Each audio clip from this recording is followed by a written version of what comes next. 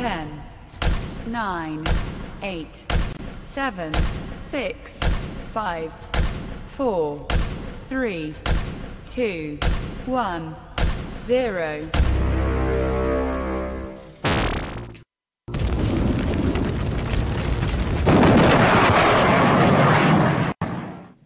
Hello, everybody, and thank you for joining me. This is Michael Voss, the Dragon of the Southern Tier. I am here with you in 2019, January 4th, and hello, everybody. I am so happy to be here with you. I'm so happy to be here in the new year, enjoying my time with you all. And I thank you. I thank you all for being here with me. And I know you may hear some background noise on and off. It is a cold day in New York State. What can we do?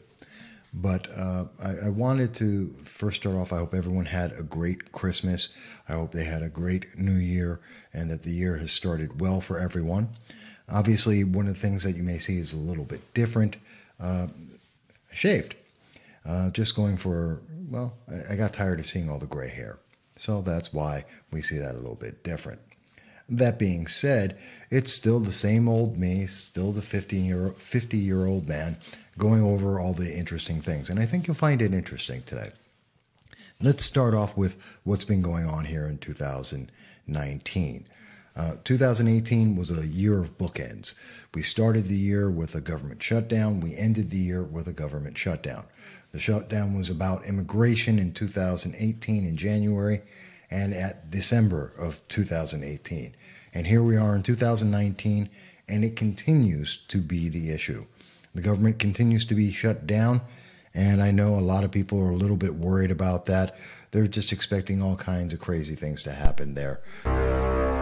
It's going to be shocking and devastating for everyone. Doom and gloom is coming to the world, and quite honestly, it really hasn't. If most people will notice, the majority of people have not had a change in their lives because the government is bloated. It's just too large. And it's very obvious that because we've gone weeks now, we're in the third week of our government shutdown, and yet no one's lives have been changed. We didn't see Christmas end for anyone. We didn't see the New Year stop for everyone. Is there going to be some further complications? Sure. But about 75% of the government continues to move forward as normal. And it looks like this may be something that's going to be quite extended. According to President Trump, in his rebuke of Nancy Pelosi, the Democrats are looking to try and fund the government without spending $5 billion on a wall for the southern border, which is a little bit funny because when you work it out, it's about 0.01% of the entire budget. The government spends about $4 trillion on each year, actually a little bit over $4 trillion. And this is a rounding error. In other words, if you were to make the entire national budget, to put it into real world terms, if we're talking about $4,000, this would be about $5. That's what they're arguing over, $5. It's a rounding error. It's not even a number. So that's roughly what we're talking about here.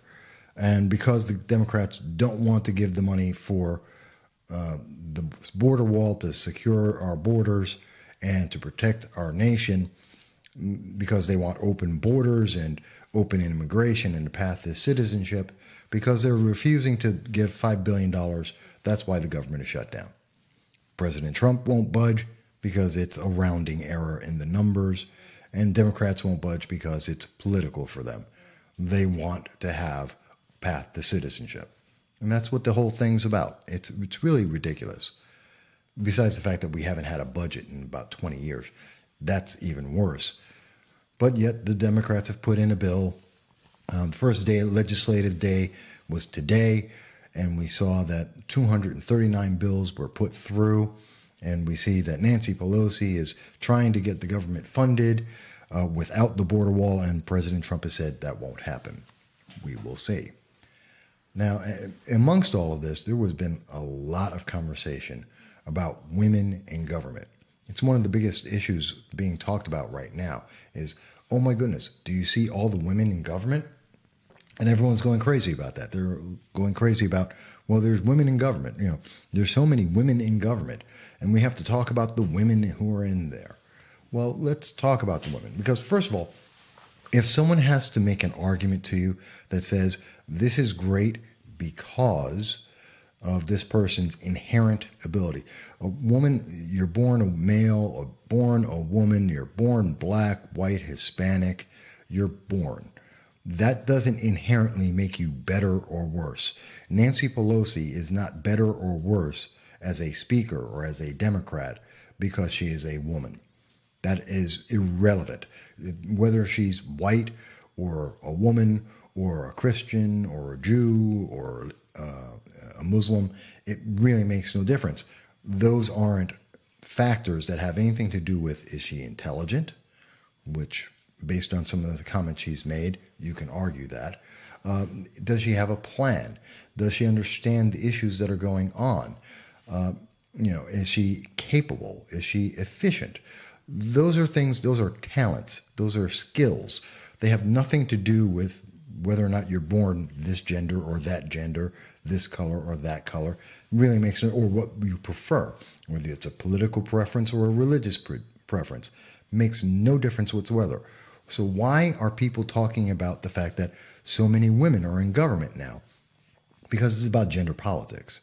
Because they're distracting you from any of the issues that you should be talking about. I mean, if we want to talk about how great it is, I know a lot of people have been talking about, they want to talk about the women in government. Here's something. I bet you haven't heard her name. Young Kim is her name. Young Kim is the first American Korean woman to be elected to Congress, representing the 65th Assembly District in Congress. I bet you haven't heard her name. And do you know why? Because Young Kim is a Republican. Okay, she's not a Democrat. She's a woman. She's a minority.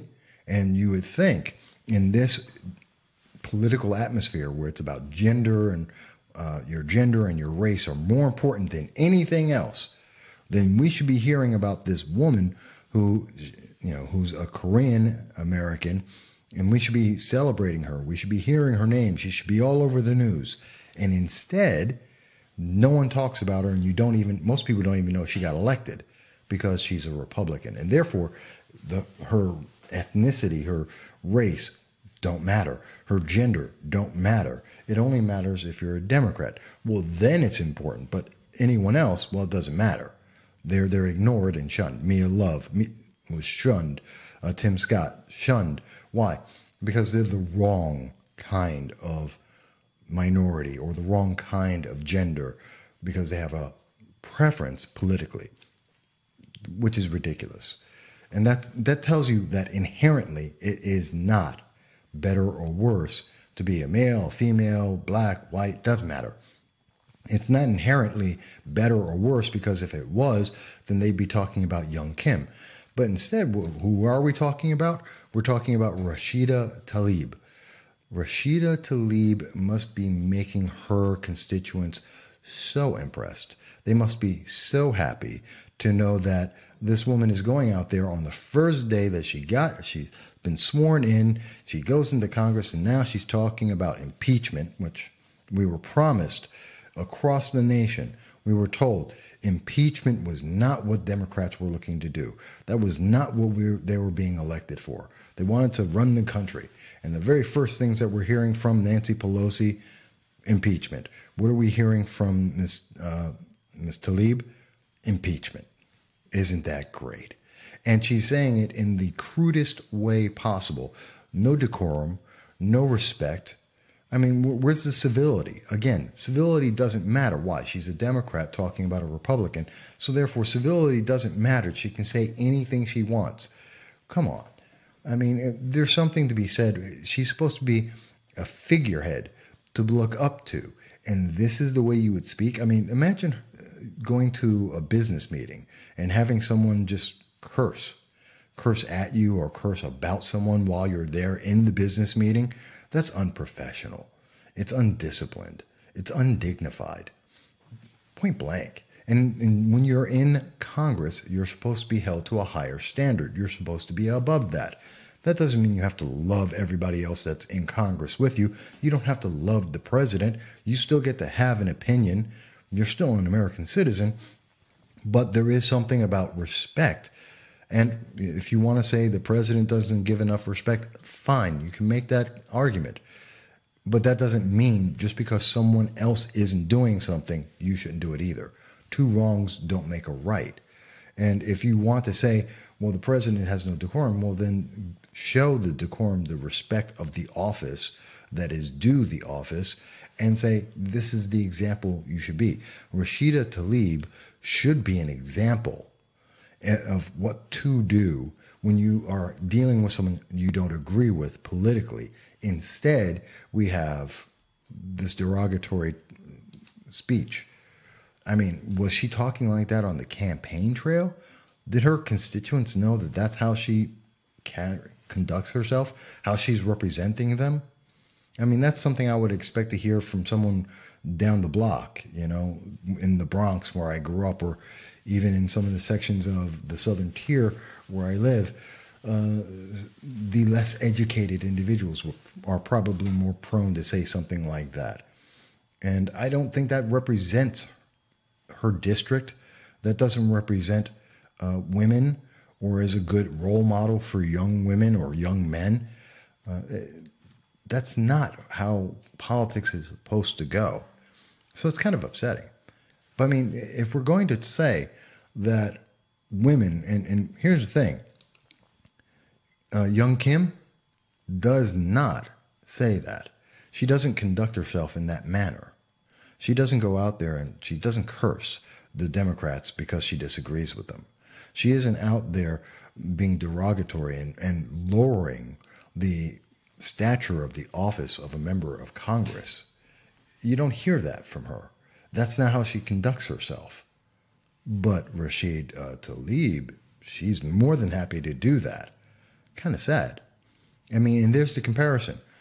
We're getting so much attention focused on someone who can't respect her constituents, people who are looking and learning about her. She can't respect them enough to be able to convey her ideas without guttural, vulgar language.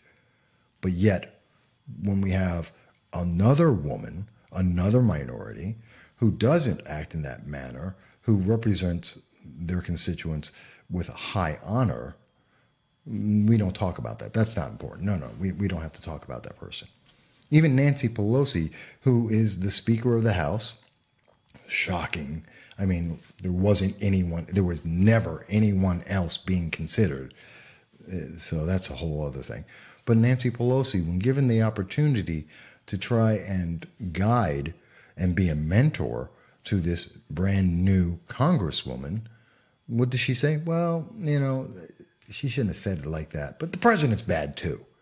Well, that's not an excuse. Come on, Nancy. Speaker Pelosi, you should know better than this. Just because someone has bad behavior does not excuse anyone else's bad behavior. Just because you don't like someone doesn't mean you can do anything you want. And Ms. Pelosi would hate that. Imagine if someone said that about President Obama. Just think about it. If someone had said that about President Obama, Nancy Pelosi would have lost her mind in Congress on the floor saying, how dare they speak about the office of the presidency like this? How dare they be such a bad role model? Why can't we hold Rashida Tlaib to the same standard? Because she's a woman? Well, isn't that discrimination? If I would hold a man to that standard, shouldn't I also hold her to that standard? Otherwise, aren't we being sexist? If it's about her race or color, anyone else, if anyone else said that about President Obama, we would hold them to a standard saying you cannot do that. How dare you do that? That's just disrespectful and wrong. Why would we make a new set of standards just because it's a woman, a Muslim, and a Democrat?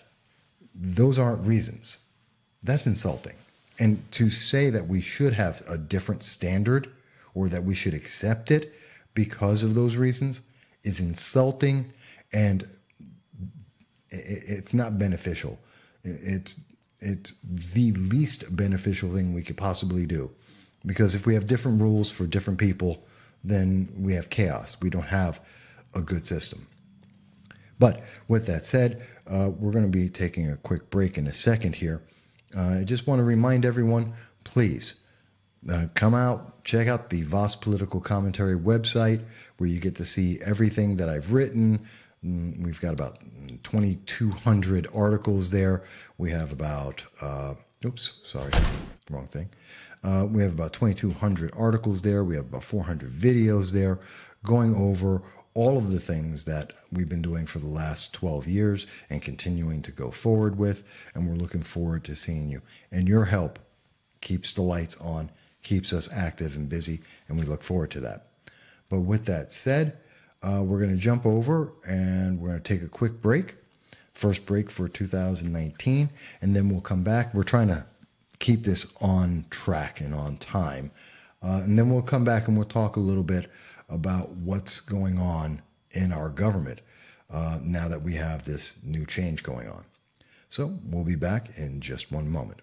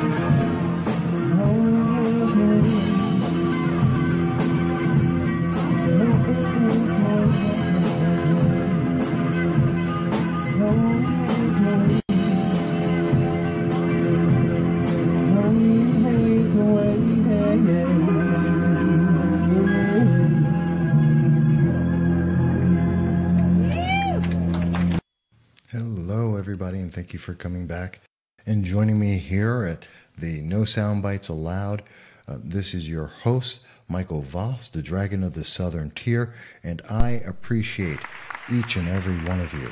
I thank you all for being here with me and joining me as we have this discussion about the issues that matter, about the things that are affecting all of our lives, and I enjoy and appreciate every single one of you. Thank you very much. Now, in the first segment, we were talking a little bit about the fact that if we want to be truly fair, if we want to be non-partial, non-partisan, if we want to judge people properly, then we should be looking at young Kim in the same way that we're looking at Nancy Pelosi, in the same way that we look at Kamala Harris, the senator, the same way that we're looking at Representative Rashida Tlaib. Representative Kim is exactly the same. They're women, they're members of minority groups, and they're elected officials. And they should all be able to handle themselves with a bit of decorum. And that's what we were talking about there, that we shouldn't judge people by different standards based on inherent attributes given to them by birth. And speaking about the way some people are being judged or how they judge others, to find out, we've invited Kevin Parker on the show tonight. He's the New York State Senator from Brooklyn. You just saw on that tape. Senator Parker, welcome. Thanks for coming on tonight. Thanks for having me on, Tucker. Parker for the state of New York. But I will get to that in just a moment. Instead, we're going to be talking a little bit about the top bills in Congress that just came out. They were just 239 bills were put through today, January 4th. And you can see that at congress.gov. That's right. You can go to congress.gov and you'll be able to see that. There's actually more than 239 bills if you also include what's called the House Joint Resolutions and the House Resolutions.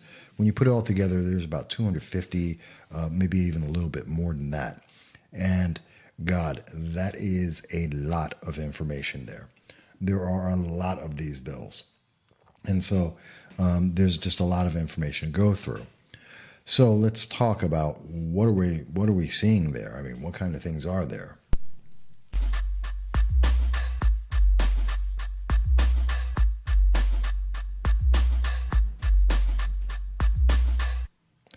That was actually not the sound effect I wanted to have. What I wanted was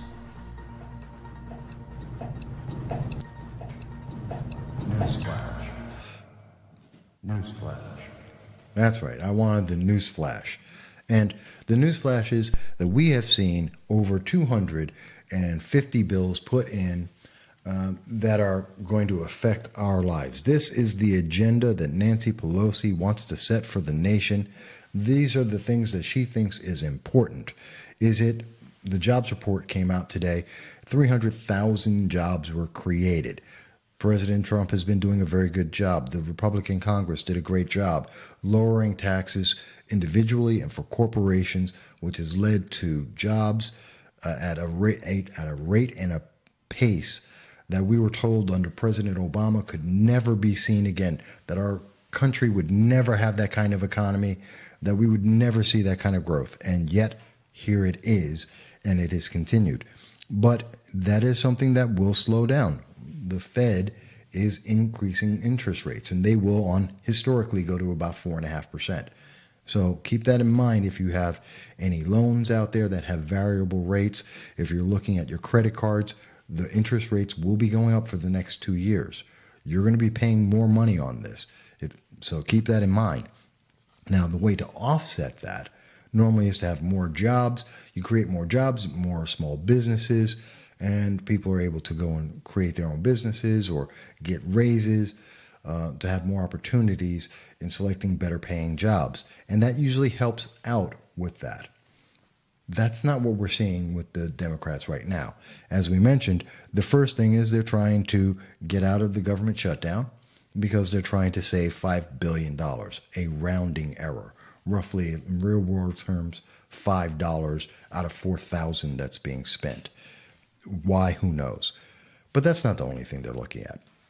There's about 15 bills out of the 250 that really caught my attention. And I went to the Congres.gov site and I was looking through it. I do recommend everyone else do that. And I didn't hear from Anthony Brindisi. He's the new congressman for the New York 22nd District. He's a Democrat. He won. Congratulations for him. And in his conversation, he didn't mention anything. He was on the news today. He's been talking about how he didn't vote. Well, he didn't vote for Nancy Pelosi for Speaker. Again, who cares? It was a done deal. She was already going to get elected. There was no other option. There was no one else to take the job. There was no competition. So whether he voted for her or not is completely pyrrhic. It's irrelevant. It didn't matter if he voted for her because there was no one else that was going to get the job. It's a way of just playing games and saying, well, look, see, I'm very independent because I didn't vote for her in a vote that didn't matter, that never counted. But you did take $4 million from her to run for your election, and she was running campaigns for 9 months in a row. The very first commercials coming out were from Nancy Pelosi. You owe her a couple of favors there. That's just a political reality. You owe her favors, her and Governor Cuomo, for all the money that they raised for you and the money that they directly paid for you and all the commercials you put out there. So, Mr. Brindisi, when you say, I voted in a vote that really makes no difference and say, hey, I'm independent, I'm sorry, no, you still got $4 billion on a tab that you owe, and that's going to come up. And some of the things it's going to come up on are some of the bills that are out there, and there's a bunch of them. Let me go over it. Again, it's the Congres.gov. You can go look this up yourself. But a couple of the things that I found to be really curious, and in no particular order, but there's the House Joint Resolution number 7 and also number 9, where Representative Sheila Jackson Lee has asked that the United States government formally apologize, a national apology for slavery, which I thought we were well beyond, and I thought that was well resolved with the 14th and 15th Amendments, Civil Rights Movement, the president being President Obama. This is something that has never left the national attention and mindset for 200, 300 years.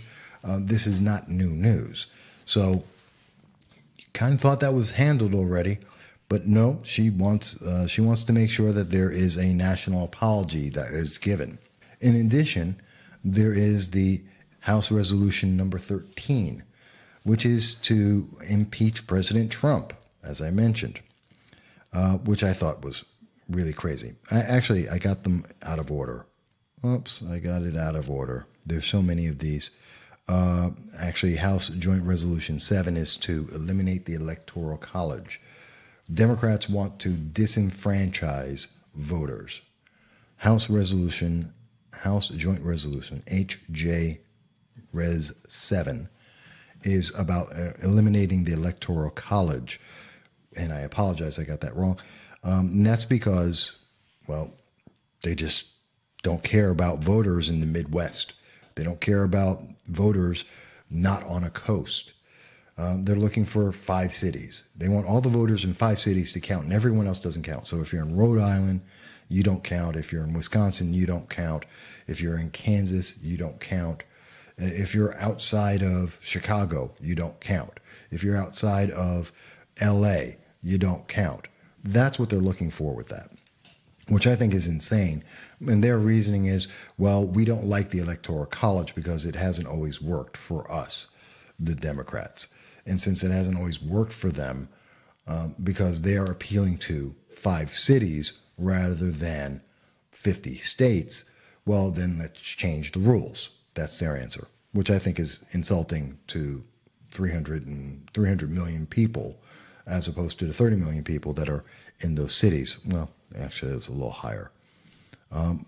So they call that a way to protect people's voting rights, which is ridiculous. There's a reason why we have electoral college, because if you don't happen to live in 5 cities, the 5 major cities in the nation, you still count. If you get rid of the electoral college, then you don't count, and that's just how it goes. So that's even why New York State is considering an electoral college, because in New York State, Governor Cuomo won basically 3 cities, the 3 largest cities in roughly the 3 largest cities, which are the 3 largest counties in New York State, and that's why he won.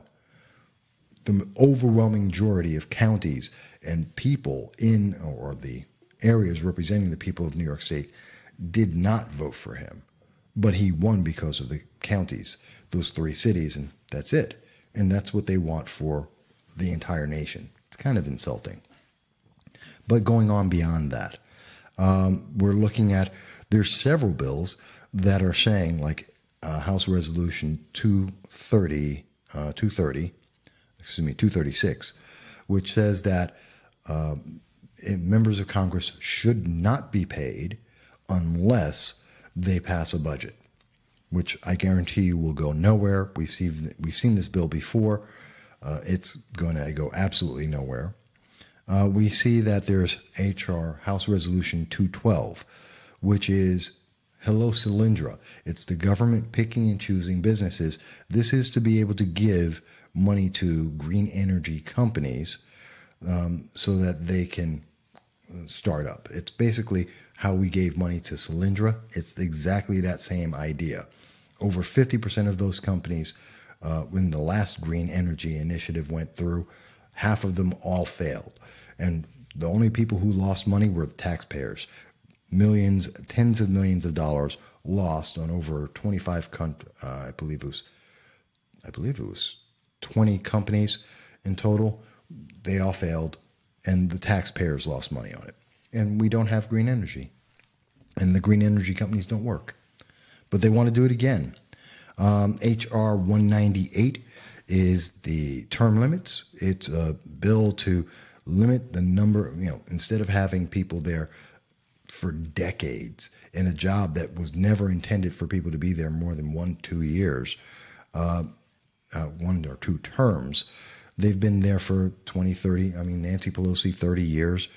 These are not jobs that are meant to be lifelong. They aren't meant to be nobles. This is meant to be a temporary job. And so there are bills like HR 198 saying, well, let's make it term limits so that just like the president, you got to get out and let someone else in and cut the corruption, which we see constantly, always from the oldest members of Congress, tend to be the ones. The longer you're there, the more likely you're into corruption, and we've seen that happen consistently. There is the HR 169. This is a bill that is specifically targeting police and looking to usurp the local police force by putting federal oversight on police. Police, if H.R. 169 goes through, then this will tell police how to follow a federal guideline on how to conduct traffic stops. Now, whether or not you think that police should have more training and sensitivity training, that's one question. You can have that argument. You can have that discussion. The question is, should the federal government be in control of what's happening in your local police department? That's troubling. That's the government taking over and taking more power and more control at a local level. The government gets to decide this, not your local police force that deals with your local community. That is a problem. That is a governmental overreach, and we should all be scared of that. Another one, where is it? I have it here. There is a bill, H.R. 153, will never see the light of day. You'll never hear it from anyone else but I would suggest look it up. This is a bill that would not stop all funding to sanctuary cities, cities that have decided to violate federal law. They are picking and choosing the laws that they wish to follow, and they are demanding and expecting the federal government to pay them to break the law. This is rewarding criminals. And so H.R. 153 says, we won't do that. If you break the law, consciously, willfully break the law, then you should be held accountable, just like any citizen would be held accountable, just like every politician is expected to be held accountable, just like everyone. These are the laws. If you don't follow the law, why would anyone else? If your city can't follow the law, then why would the citizens of that city follow the law? I mean, it's just straightforward. So that's another very interesting piece of legislation. It will never see the light of day. I don't expect that Nancy Pelosi will ever let it come up for a vote, but it's been submitted, so it's out there. They want Democrats under Nancy Pelosi are looking to change the way that votes are counted. Get ready for voting corruption. H.R. 138 and H.R. 93 will change the way we vote forever. And this will allow for more corruption and more dead people to vote than we have ever seen before. This H.R. 138 allows you to vote by mail. Everyone in the nation can vote by mail and or vote in person. So imagine how many times we're going to see mail letters, and we've seen this already in many counties, especially in Chicago, where individuals, 53 people have the same address. None of them live there. It's an abandoned house, but 53 people live in the same house, and they all registered to vote from there. Dead people get to register to vote, and they're all going to be sending in by mail ballots because that's easier than actually just walking in and voting. And if you think there's a bunch of corruption now in the voting, and there is, then you're going to see a whole lot more. And then to make it even more complicated, they would also have same-day registration. So you can mail in a ballot, go down to the local precinct or a different precinct, register to vote on that same day, and vote again. And you can only hope that the government will be able to catch that, which they usually don't, unless they have an idea or a reason why they should. So that's a problem. There's H.R. 51, where Democrats want to make Washington, D.C. a state, obviously ignoring all history. There is a reason why Washington, D.C. is not in any state. And that's because if it were in a state, that state would be having preference. There is a political conflict of interest if it is a state of its own, because then it has power that it's being the center of power, it would be able to use that influence against the rest of the nation. But considering that it is a high democratic population, I can see why they want to have a 51st state to try and break through, like in the Senate, and to have more influence throughout the nation, even as people go to states like Texas, which are Republican strongholds, out of places like New York. People are leaving from New York to go to Texas in droves. but that's another one. And in terms of the national apology for slavery, that's H.R. 40. I got that wrong. H.R. 35 is about making lynching a hate crime. Now, here's something that gets me about this, okay? And these are all bills that you're not going to hear from anyone else. No one else is going to talk about them. No one's going to mention them. But you should know this is what's going to affect your life. And I know it's a little bit boring and dry, but you should know about these things. Let's think about this. One, how rampant is lynching right now? Because as far as I'm aware, it really isn't. And we already have laws to address lynching. It's called attempted murder and murder. I don't need anything else. We all know if you're lynching someone, you're attempting to kill them. That's attempted murder. We've got a law for that. If you actually succeed in lynching someone, that's called murder. We have a law for that. How in making it a hate crime is going to be any worse than murder or attempted murder? Why do we care? If you have caught someone who has been doing lynching, what do you need hate crime for? That doesn't. They're going to have a life sentence, or they're going to go to the death penalty. What's a hate crime going to do? Really, what's the difference? I don't understand that. I really can't understand why we need a new category. We need a new law, a hate crime, for what? It's already a crime. We don't need a hate crime. It is a crime. Stop trying to break it down and trying to find loopholes. It just finds more loopholes for people to try and get out of these things. Try them for the crime that they did. If you're trying to lynch someone, which no one really is these days, but if someone were to try and lynch them, try them for attempted murder or murder. You don't need a hate crime. You really don't. And if you can't prove that they did it, then they should go. Don't try and come up with a new category just to try and get them anyway. It's wrong.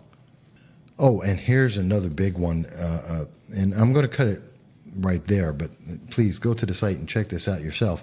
But there's one that really caught my attention as well, which is House Joint Resolution. Oops, I didn't write down the number. I think it's like 20, which is make health care a constitutional right. They want to make health care a constitutional right. This is insane. This is stupid. Healthcare is not a constitutional right. You don't have a right to healthcare because you just don't. You have a right to life, pursuit of happiness, the happiness clause, but you don't have a right to healthcare. I don't have a right to give you healthcare, to pay for your healthcare. That's not a right. They're just making up these things because they want to then force people to do what the government wants, as in Obamacare, where they force that on people, saying, well, you have a right for this, so you must pay for it. Why? No, that's not. Again, our Constitution is a limiting document. The government only has the power that we allow it to have, and the more laws we make, the fewer rights we have. By making this a constitutional right, you're actually taking away someone's rights and freedoms and giving it to the government and taking away a person's choice. And I'm very much against that. Okay, so I just ran through a bunch of these bills that you will never hear. Several of them will never pass. You're never going to hear about them in the main news. If they do pass, and some of them may, like the police, federal control over local police, you may see health care become a constitutional right. You may see lynching become a hate crime. You may see D.C. become a state, or elimination of the Electoral College. These are things that are going to change your life and your children's lives and your grandchildren's lives forever. And it's not going to be a positive thing. And you don't have to believe me. These are summaries. The full text of these bills have not come out yet, but check it out. Go to congress.gov and see for yourself. See what's going on, because this will change your life. Whether you think it's a good thing or a bad thing, it's going to change it, so you should know. And I have the link up there. But with that said, I'm going to take a quick break because we went over on time, and then we'll go into a short bit just before the end, okay?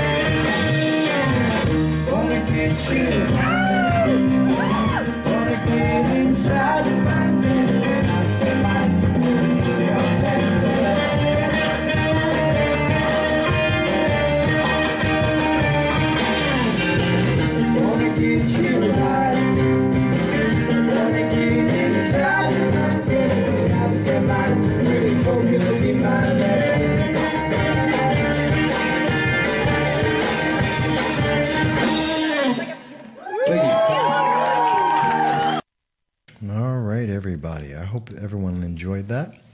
My friends over at Adam at 8th Apple, Dan Pokorak, the lead of there, and I always enjoy that band. I should take a second just to make a quick comment here. Whenever you see any of the music groups here, if you see me taking a drink of something, if you see me smoking a cigarette, nothing is endorsed here. No one has paid me for anything. That's because I enjoy the bands and I enjoy the music. Hopefully you do too. We'll be adding a little bit different music selection for 2019, and I hope everyone's going to enjoy that. If you have suggestions or if you're a band and you have a video, please let me know.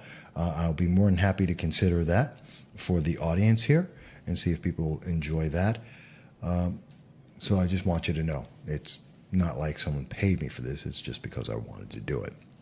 But of course, I appreciate each and every one of you. I thank you all for the time that you spend here with me, going through this information that I know sometimes may seem a little bit dry, but is important. These are things that we should talk about, and we should be able to have a very simple conversation. Unlike Representative Tlaib, we shouldn't curse at each other for this. We shouldn't have to hate each other because we have different ideas, but we should be able to talk about these issues and say, hey, this is going to affect me forever. Whether I vote for it or not, you should at least know about it because it's going to affect our lives. So let's have that conversation. Why not? And I believe it's important, and I believe in hearing your voice and sharing thoughts with you. I look forward to your comments. As you can see, you can get in touch with us either at the website for the Voss Political, which is the mvoss.com. You can go to our podcast at the vosspolitical.podbean.com. Leave a comment there. You can call and leave a message, or you can reach me on Twitter at mvconsult. Any of these ways, please get in touch with us. And of course, on Facebook every Saturday from 12 to about 1:30, we do a Facebook Live event where we talk with everyone, and you get to say whatever you want right then and there on Facebook Live with us, asking your questions and talking about the issues you think are important. As I mentioned, I'll also be following up very shortly with what's going on in the New York State Senate, especially with the password bill and the red flag legislation. I have not forgotten about that. And that's coming up very shortly, especially as Emperor Cuomo has continued his push to make New York State the most progressive capital the world has ever seen, on his way to the run for the presidency in 2020. God help us all. But that being said, because think about it, every progressive capital you can think of is failed. Venezuela, the Soviet Union, North Korea, China, California, San Francisco, all failed cities, all failed states, all failed governments. It doesn't work. The progressive, which is, or now the democratic socialist or socialism, it fails every single time it's been done, no matter where you go. So that's just something to keep in mind. God help us with Cuomo. It's amazing he got reelected. But that being said, it is the 4th of January. It's late at night, but it's the 4th of January still. And amazingly, politics does not end. It does not end. Just because we came back, it's the first couple of days of the new year, people are already looking into the next cycle, which is on the federal level, it's the 2020 congressional cycle. Anthony Brindisi just got sworn in, just voted for Nancy Pelosi, and it appears that he already has a challenger for 2020. That's right, Steve Cornwell, for people in New York State. So the election cycle for 2020, I believe, may have officially started already. With the New York 22nd District, one of the top 10 districts in the nation, and the Broome County District Attorney, Mr. Steve Cornwell, has come out and said, as of today, January 4th, that he is not going to be seeking re-election. Now, you may be saying to yourself, what's that matter? Well, his reasoning is he doesn't want a conflict of interest, that he doesn't want to try and have to get reelected, and then in the middle of that that new term, leave office, which means that he expects to be in a different office. That is the classic preparation for another run. It means he's looking for another elected office. Which elected office, I don't know. See, I wish at least Governor Cuomo was honest. If he wanted to run for 2020, he should have given up the governorship and run for 2020 instead of splitting his term, which is what his intention is. I believe, and everyone in New York State and everyone in Democratic politics believes that that's what he's looking to do. And Kamala Harris, Cory Booker, even Representative Alexandria Ocasio-Cortez, who is incapable of running for president, not just because she's an idiot, but because by Constitution she's too young. She cannot run. God help us all if she were to win. And no, I don't like her. I don't like her politics. Not because she's a woman, not because she's Hispanic. I'm Hispanic. Who cares? It's because she just doesn't know what she's talking about. And we deserve better than that as a nation. But Mr. Cornwell is saying that essentially he's looking for another elected office. He doesn't want to split a term because that would not be fair to the public who elected him for a full term, which I respect and I can understand. Therefore, we have to say, well, what offices are there? Now, some people have said, well, maybe he expects to become a judge or get a federal appointment. While that's possible, I don't know that he's, and this is no disrespect to Steve Cornwell, district attorney. I've met him. I've spoken with him a couple of times. He's in Broome County, and so I've dealt with him. And he's a Republican, a fellow Republican like myself, so I do not wish to say anything negatively. But he hasn't handled any big cases that would raise him to the federal level. That's just a fact. There hasn't been any massive drug bust, some massive criminal action that he put forth that helped the public enough to raise his attention on a federal level. That would give him a judgeship. He hasn't done anything that would equate to that that judicial honor. Now, I could be wrong. He may well have done something that I've missed, or maybe he's far more influential in the legal sphere than I am aware of. I'm not a lawyer, so I could be completely wrong here.